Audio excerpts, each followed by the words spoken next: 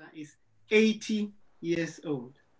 His high school education in Ghana at Prempeh College, a renowned college in Ghana, between the years 1958 and 1962, and then went on to University of Ghana, Legon, in 1962 to 1965, where he obtained his Bachelor of Arts in History. After 3 years of teaching in Ghana, he proceeded to Andrews University in Michigan, USA in 1968, where he earned his MA in History in June 1970, and subsequently to the University of Wisconsin, also in the United States, where he earned his PhD in History in May 1974. Over the years, Professor Owusu-Mensa has taught history at several African and American colleges and universities, including Babcock University in Nigeria, 1974 to 1985. Valley View University, where I attended as well, in Ghana in 1985 to 1988. He left and returned 1990 to 1994. Also left and returned again in 1999 until he retired. Professor Kofi Owusu-Mensa has also taught at Oakwood College, now Oakwood University in Alabama, USA, in 1989, and Sulusi University in Bulawayo in Zimbabwe between 1995 and 1998. It is fair to say that Professor Kofi Owusu-Mensa is well-traveled, not only through his studies, but also through his lectureship or professorship in teaching in several countries. Professor Owusu-Mensa was awarded the Project Look Fellowship in New Haven, Connecticut in USA for the 2001-2002 academic year. He attained full professorship in 1986. He is an author to several books. Of prominence to us, particularly Adventists, is Onyame Kwame. This is three word, which in English interprets as the Akan God of Saturday. This book was published by the Advent Press in Ghana in 1990. He's also written Saturday God and Adventism in Ghana. This was published in New York by Peter Lang Publishers, 1993. Professor Kofi Owusu-Mensa, it's my honor to introduce you this evening to our session, and it's my prayer that not only tonight, but the coming evenings, that your presentation will go a long way to help us learn things that we do not know. For those that we already know, enhance them, but for many people seeking deeper meaning of our heritage as Africans to be able to obtain them. Thank you.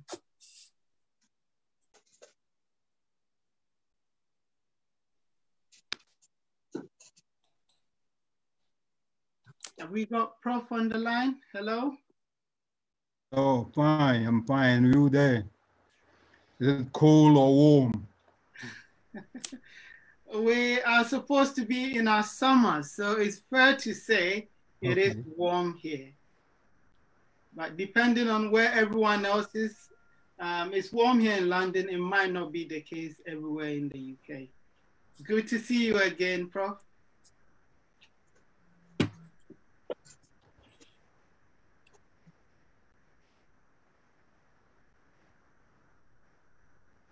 Well, I'm so happy and we're thankful to the Lord for this program, which I believe will be of meaning to me, to you, and to everybody else who will listen or see it in subsequent days. It's been my privilege to be with this group for about, about a week or two. And we have started talking about many things that are relevant to the people of Africa and their heritage beyond the continent. We want to say a few things that will generate some comments and questions from the audience, because the story is a long one, and you know, in the universities and the lecture rooms, we take about 3 months, sometimes 6 months or a whole year to deal with some of these topics that we want to understand. And so what I will do today is to give a few sketches here and there about civilization as far as Africans are concerned, so that when the comments and the questions come, then it will be more meaningful to all of us, so that I can elaborate on some of these points. The questions that are to be answered are summed up in a title called African History, particularly African civilization over the years and the centuries of man's story on this earth. And our young people over there in Britain, I understand you are interested in me making some comments about African civilization.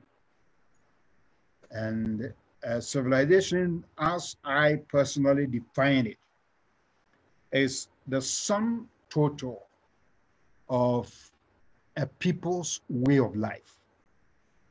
That is, how people live, how they talk, how they arrange their social structures, their political structures, their religious beliefs and practices, and many other aspects. So the sum total of a people's way of life is what I call civilization or culture. Some people think culture also involves this type that I've just mentioned, minus writing and other aspects of growth. When a civilization or a way of life doesn't have a writing to record its ideas, some people call it culture. But when it graduates from culture, it becomes what they call civilization, where things are written down and recorded for generations to come. So the African civilization that I want to mention briefly is this. Over the years, since the creation of the world, according to historical and biblical sources, some 6,000 years, almost 6,000 years ago, the African people that we have on the continent of Africa today originated in the Middle East, what today we call the Middle East. That is, at a confluence of the three major ancient continents of Africa, Asia, and Europe. So in that area of the world, we see African origins. And it is a part of the story of the creation in the days of Adam and Eve, way back in the years that I've just mentioned, about 6,000 years ago, when you do the proper calculation. Now, the area that Africa was involved in this civilization was first and foremost Egypt, what today we call Egypt. Egypt is next door to Israel and countries like the Sudan or Ethiopia. And when you cross over to Asia, you have Syria, Israel, Lebanon, and then to Asia, to Europe. You go into Turkey and into the Greek world. So as far as we are familiar with the history of Africa, Egypt is the first major center of African civilization. It developed alongside the civilizations in the Euphrates and the Tigris valleys in Asia. Egypt had a civilization for thousands of years, at least about 3,000 to 4,000 years before it finally succumbed to other powers in that region, particularly Persia and Rome. Ancient Egypt is believed to have started developing what we call kingdoms and dynasties, various ruling families that ruled that section of Africa for about 3,000 years. To be precise, they had about 30 dynasties spanning the period from about 3000 BC to about 525 BC, when Cambyses, the ruler of Persia, came to defeat Egypt. And this civilization was based upon the rule of kings referred to as pharaohs. The pharaohs were many during those times, and they came from various families, and they constituted the dynasties that I've mentioned, about 30 of them up to 525 BC. And let me just say a few things about the Egyptian civilization, what they did. For instance, the lifestyle that they developed was a monastic one, in which men and women were very much important to each other. In other words, in Egypt, there was something like equality of the sexes. Both males and females could become rulers. And they also developed a very interesting aspect of the culture by which they tried to keep the ruling family within the same blood. And even pharaohs never tried to marry beyond their own families. Sisters and daughters could be married by the males within that same system. It was a way of preserving the purity of the blood of the ruling family. Egypt developed many aspects of civilization in the sense of preserving the culture for generations to come to see and appreciate what they did. A good example of what the Egyptians achieved for mankind was the building of what they call the Great Pyramids, stone houses rising to several hundred feet into the sky, built by workmen that were in their thousands, and some of them took years to build. These were what today you may call the skyscrapers. We see these skyscrapers, these tall buildings in the centers or downtown sections of cities around the world. You get them in Africa, you get them in Europe, you get them in Asia, Australasia, the Americas, everywhere. So what we pride ourselves on today, the modern mankind generation, talking about the high structures that have been built we took aspects of these from ancient Egypt with the pyramids. And these pyramids are still standing today. The greatest of them is called the Pyramids of Giza, built by the great pharaoh called Khufu of Egypt. So Egypt did that. Egypt also started writing for mankind the hieroglyphics, that is picture writing, which they started to show to the world that we could put things down for generations to come. The picture writings, which they started, eventually were developed into what today we call the alphabet that we use in our modern world. Egypt was also great in doing medical work for mankind. Indeed, the mummies of Egypt, great mummies of Egypt, that is dead bodies that were preserved, particularly of the pharaohs. Some of them are still lying in Egypt today. Today, you know, when somebody dies in our world, the person is preserved in the refrigerators and other things like that for days before burial. Well, the Egyptians have been preserving this for at least 5,000 years now. So we see that that was part of their civilization. They also related with the rest of mankind, particularly in the northern section of Europe and along the Nile Valley.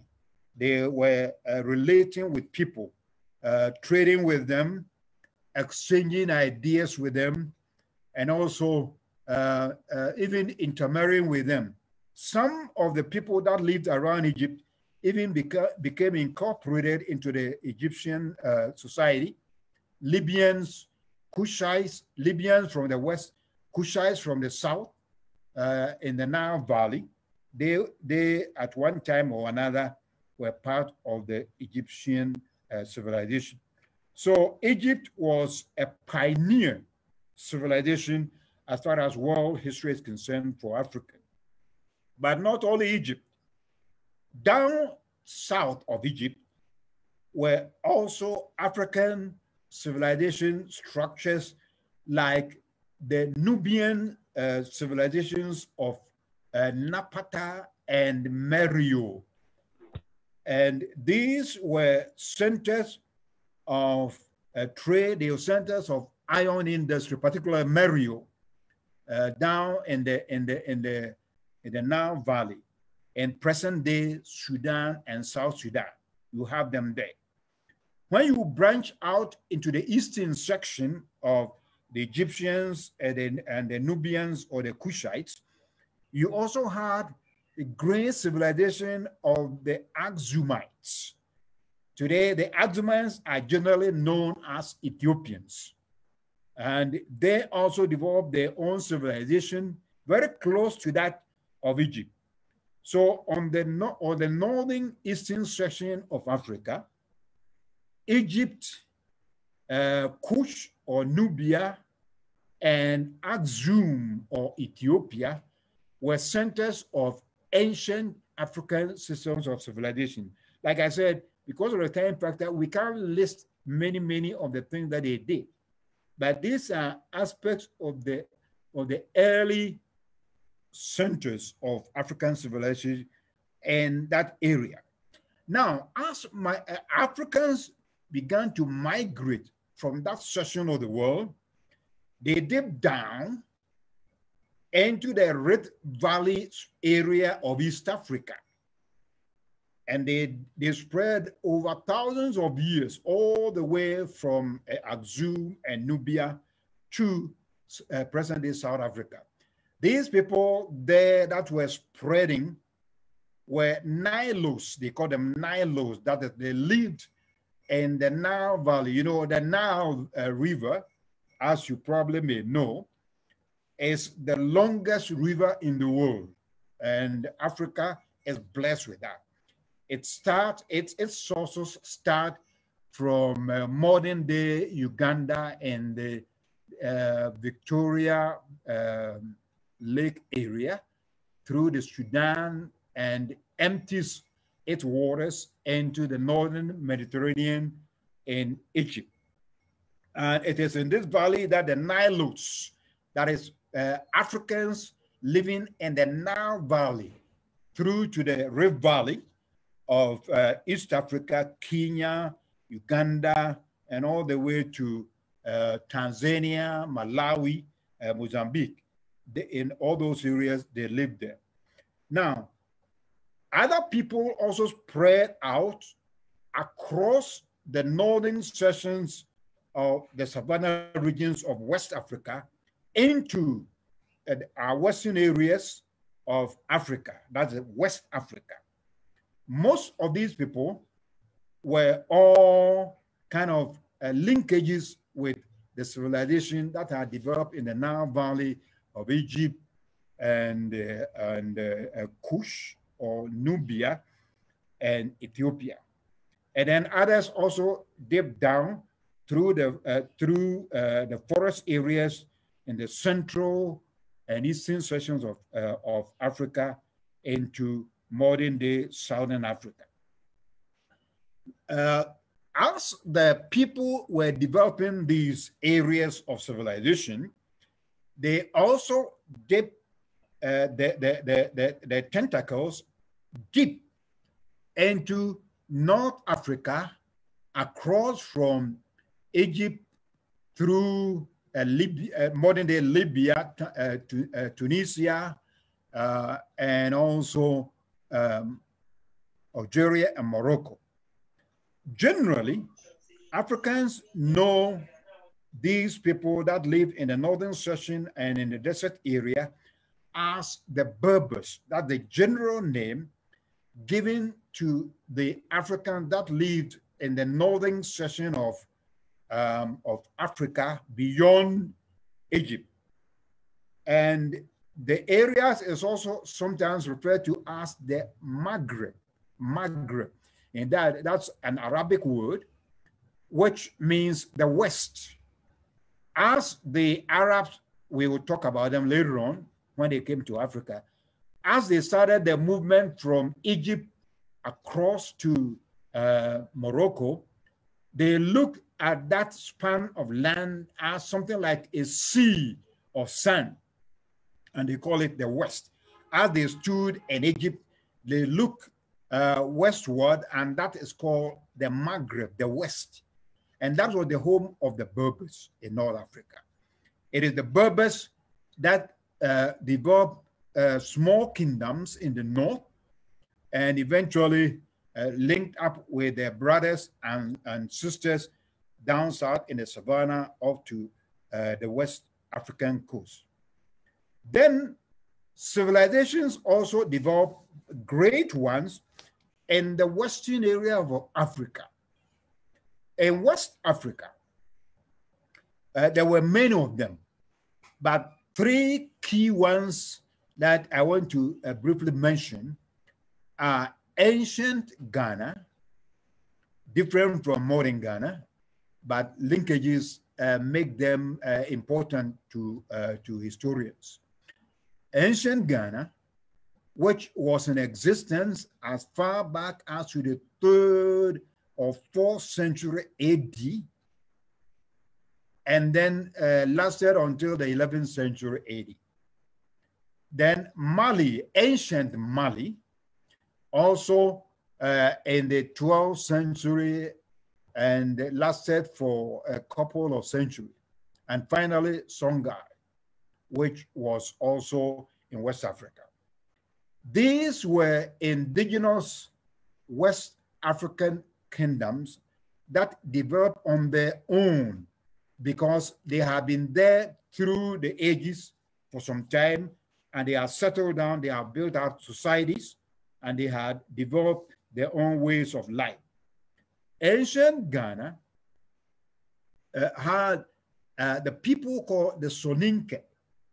That is the builders, those who built that empire called the Soninke, way back in the 3rd and 4th centuries AD, where they started developing and putting kingdoms and societies together to build up. They developed themselves and became great traders.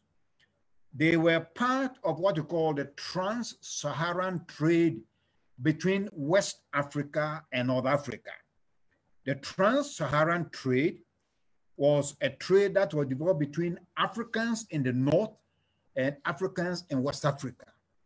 It was a very prominent one, and it lasted all the way up to the end of the 19th century. The ancient Ghanaians, like I said, they call them the Soninke.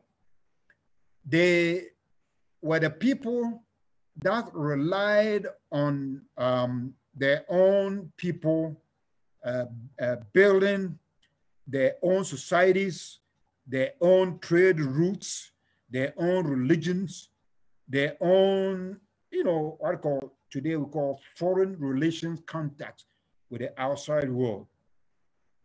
One interesting thing that I want to pass on about ancient Ghana was that history has demonstrated through research by some scholars that many people there, when that country, that empire collapsed in the 11th century, migrated down south, and they occupied what today we call modern Ghana, particularly the forest areas. They came because they wanted to abandon the old ancient empire in the Sahel, in the Savannah area, and the Sahel area, which the Almoravids, the invaders from North Africa, had made trouble for them. They came down south. But before they came down, they developed their culture in such a way that things like succession to thrones were developed to make it peculiar to them. Their civilization relied on inheritance through women. Matrilineal societies were developed. In fact, when the Arabs went there and they felt it was a very odd way of succession, that inheritance was through the women. The king of Ghana at the time, the title of the king was called Tunka. Tunka is a king. The king then explained to one of the Arab writers that the reason why they did that was that, the kings used to have several wives, and they wanted to preserve the purity of the royal blood, just like the Egyptians did. And the king explained that he could be sure that the son of his sister had the same blood as himself. People, of the same father and mother, they have the same blood. And so they could be sure that children of the sisters had the same blood as they had. But the children of a wife who unfortunately proved unfaithful to the king meant that that son didn't have the royal blood. That was quite interesting to the Arabs, because Arabs, like a lot of people, they inherit through the father. But that was the way of contributing to ancient society. They said that we want to preserve our blood, and our blood is within our own family, not with other people coming from elsewhere. Ancient Ghana developed, like I said, a trade with these people. The main thing that they produced and sold was gold. Indeed, it used to be called the land of gold, Ghana, the land of gold. Although the gold was not mined in the immediate environs of Kumbisale. Kumbisale was the capital city of ancient Ghana.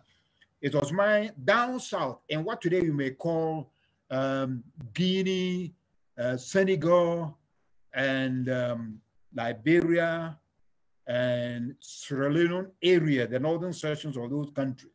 That's where they had this. And so the gold was there. Ivory was also part of the trade that the commodity that they traded in.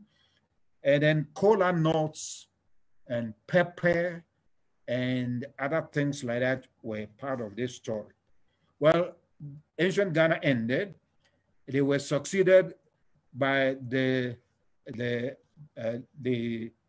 Mande groups called the Mali. Mali established a very important city called Niani. That is where today you have Bamako. But anciently it's called Niani, the capital city of ancient Mali. It was like Ghana too, and they did link with the North African people through trade. Then finally you came with Songhai. Songhai was even greater than either Ghana or Mali in terms of extent. And the Songhai people were those that developed the mighty civilization of Timbuktu. Indeed, during those days, there was a great university in Timbuktu called Sankore University.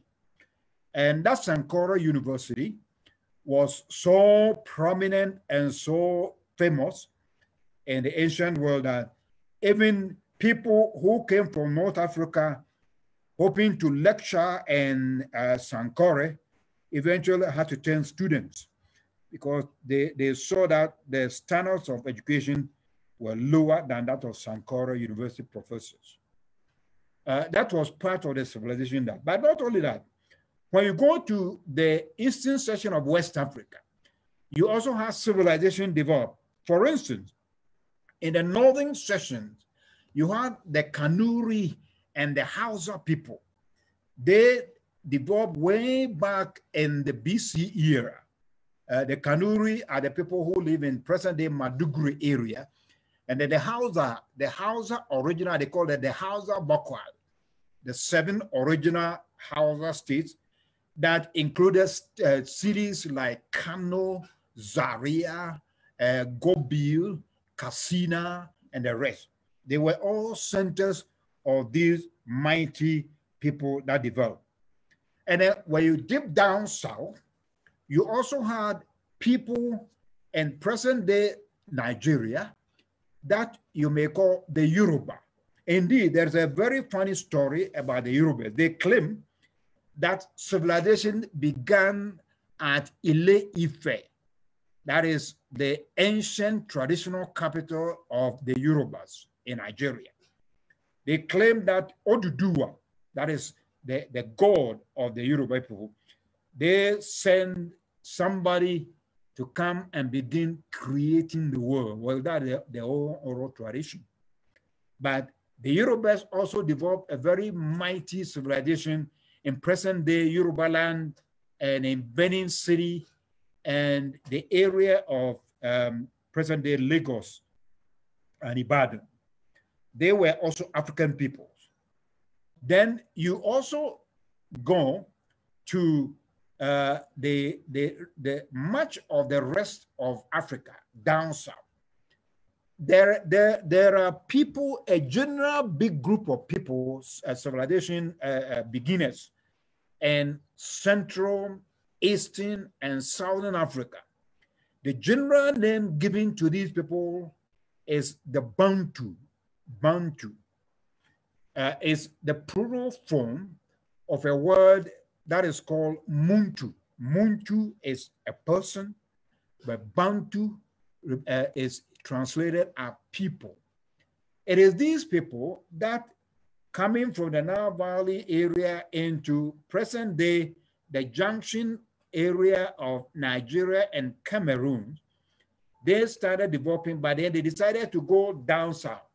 And this Bantu migrations over thousands of years that populated the whole region of Africa from the area of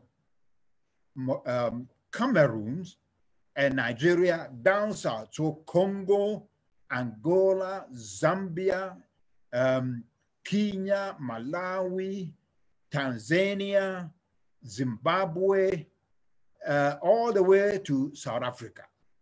It is a big group of people, and the general name is the Bantu. So they dominate the civilization of the southern section and the central area. In addition to these people too, you had the Swahili people, that is, people who lived on the East African coast, but a combination of indigenous Bantus and people from the Arab world, particularly Yemen and present-day Saudi Arabia and Qatar and so forth. They did trade with these people in Africa, and eventually they became a mixed group of Bantus and East African groups of people coming from Asia, and they built the great culture called Swahili. Actually, Swahili in East Africa is translated as the people of the coast, Swahili. It became one of the great civilizations in Africa, particularly the eastern area. And brothers and sisters coming from Kenya, Tanzania, Malawi, Mozambique, Zimbabwe, Uganda, and those other countries there, they are all part of this big group of people that live with the Bantu. But I should also mention that these people that I've mentioned did not come to meet a tabula rasa as far as civilization is concerned.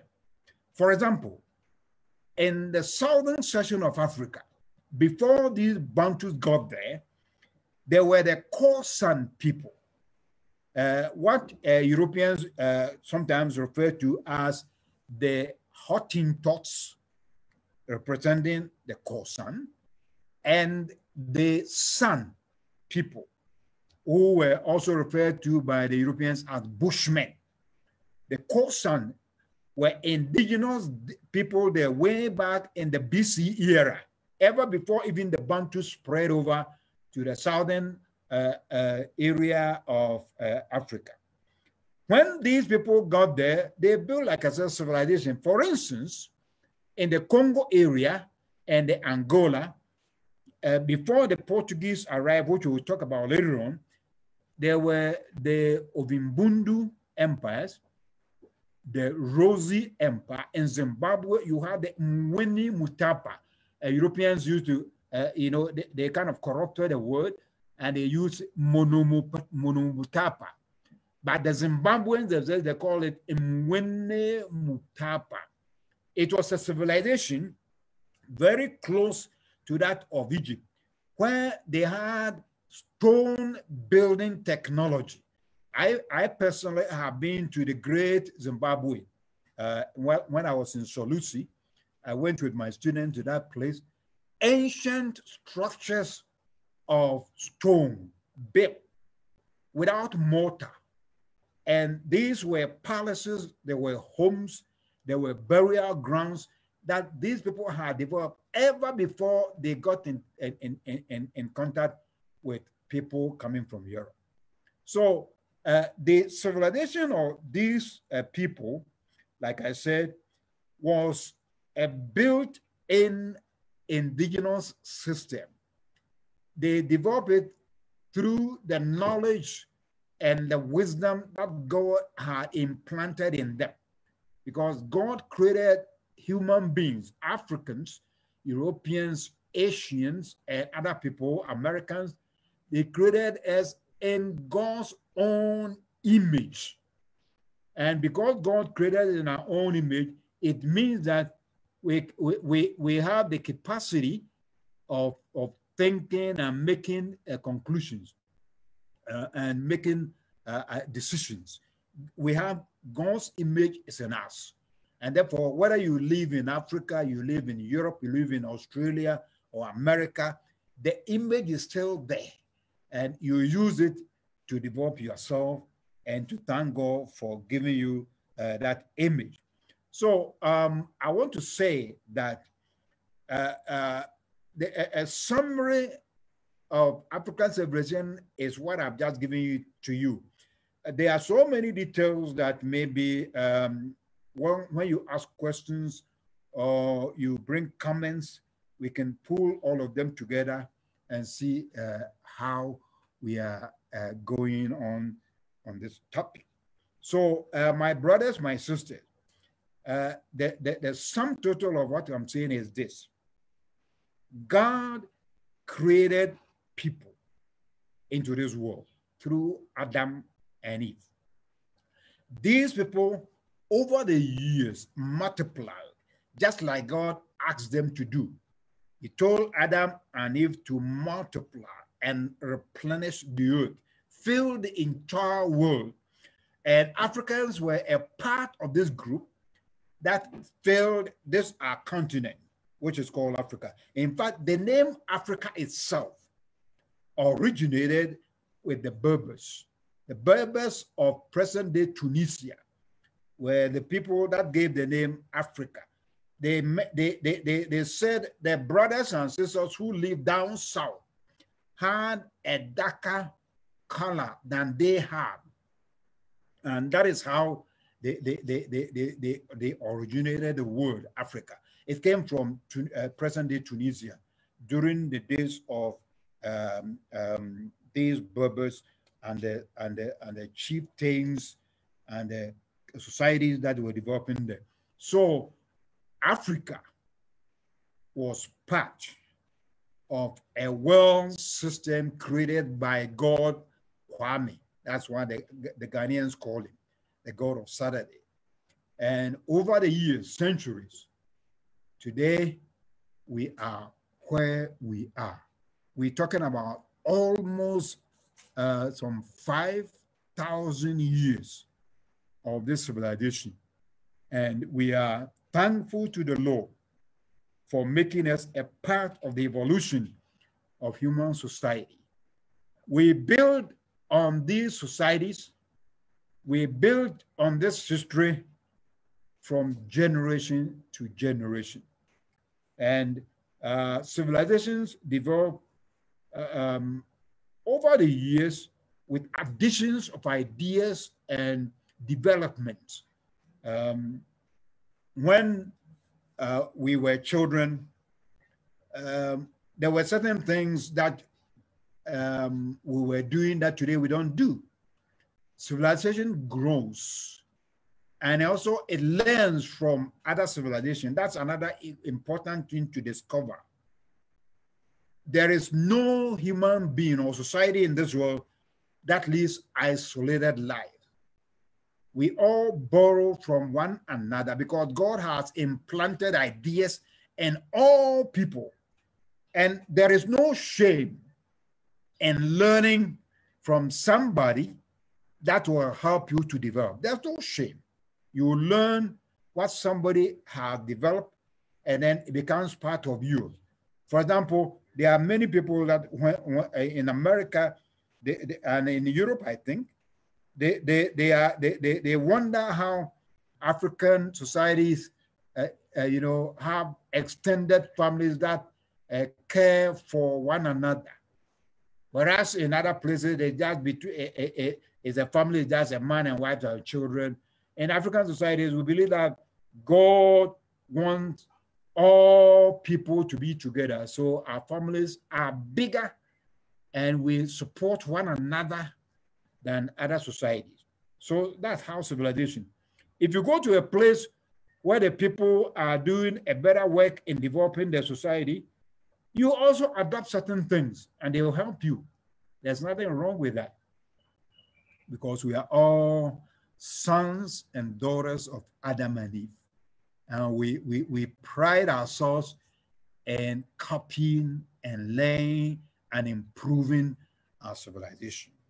So I think the story is long, but maybe when questions come, we can elaborate a little bit more.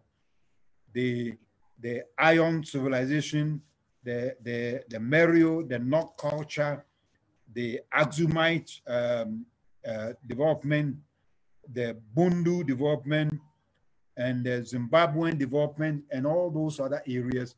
We can talk a few more about it. So I think this is the prelim, and I hope we can begin to talk more when the comments and the questions come from the audience. Thank you very much, and I'm appreciating what you have done for this session. Thank you.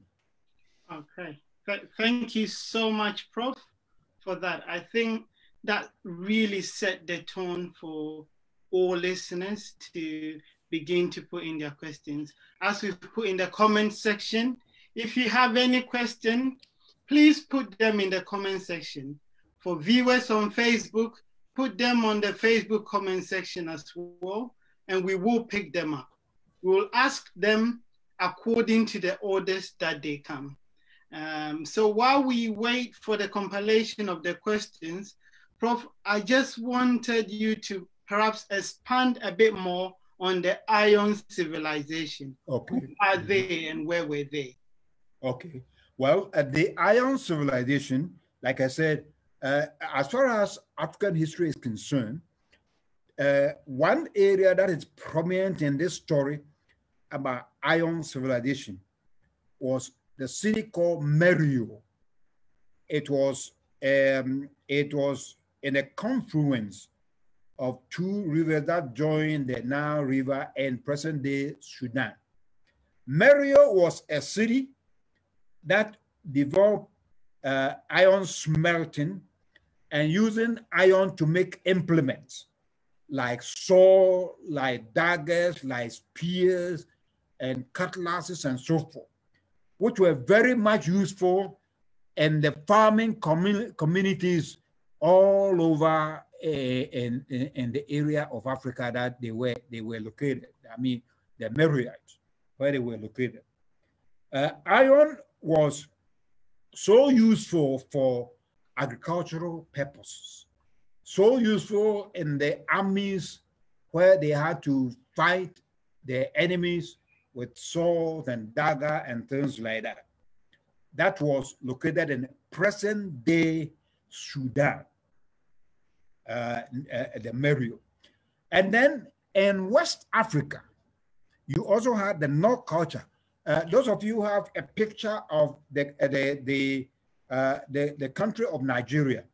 You know, the Niger River and the Benue River, they come together in northern Nigeria. At the confluence, just to the north of that place, was located a place called Nok, N-O-K. They also had the iron industry way back in history.